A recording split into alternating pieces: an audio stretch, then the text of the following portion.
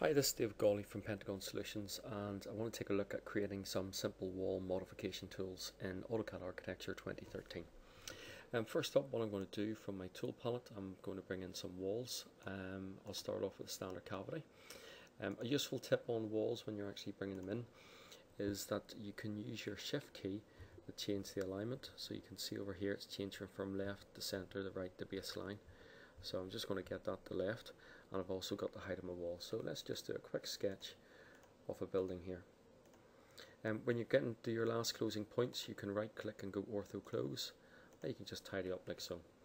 Don't forget in architecture that normal commands like fillet and say if we change the radius to 2 meters, these still apply. So your normal conditions like fillet, chamfer, trim, extend, etc., they work within the AutoCAD architecture environment.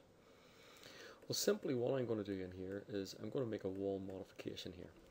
So I'm just going to simply draw a polyline. I'm going to put my snap on at the bottom. I'm changing my settings. I'm just going to make sure it's all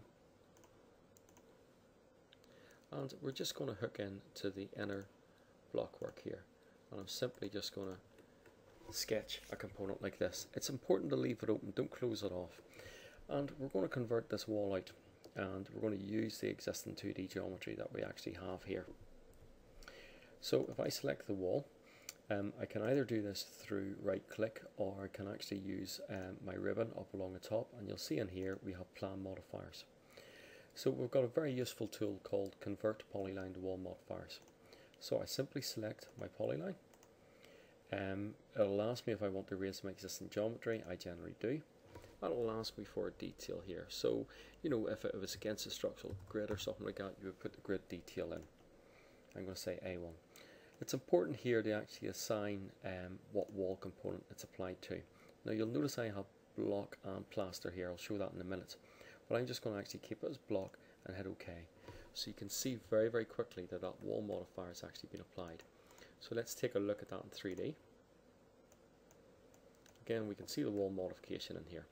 But we would have an issue with this. So if we looked at it in realistic, we would actually see the block work here, but whereas in this point we have plaster. So how would we actually get the modifier going physically around there? Well, for this bit, what I'm going to do is do the same again, create another polyline. I'm going to create it to the inside of my block work. But I'm going to use the AutoCAD command offset. So we're physically going to offset this. And I'm going to offset it the width of the plaster, which is 13 mil. So you'd need to check the actual wall itself. But it's important at the corner, or where the intersections meet, is that you adjust your polyline as shown. So you can see here and here that I'm physically adjusting the polyline to meet the plaster. So if one tying into my block and if one tying into the plaster. Same process as before.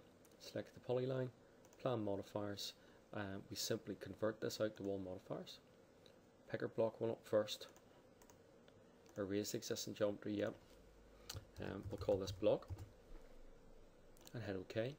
And we make sure it's applied to block. We've got different options in here. We can apply it to the opposite face, etc. I'm just going to set OK. Or we can have an offset from the bottom or top. Again, I'm just going to hit OK on that. So again, you can see our blocks come in, but we need to do our plaster. Same process, select it, plan modifiers, convert polyline, pick our outer polyline this time and erase. We'll call that plaster and we'll hit OK. Make sure the plaster face is picked up, and again you'll see this time it's actually gone around the actual plaster. So this one's just the block work. So let's show that in the object viewer and orbit about so you can see the plaster is as expected, and this one it's only the block. So all you need to do is an offset for the actual plaster distance itself. And that's simply how you use polylines to convert out as modifiers in AutoCAD Architecture. Thanks for listening.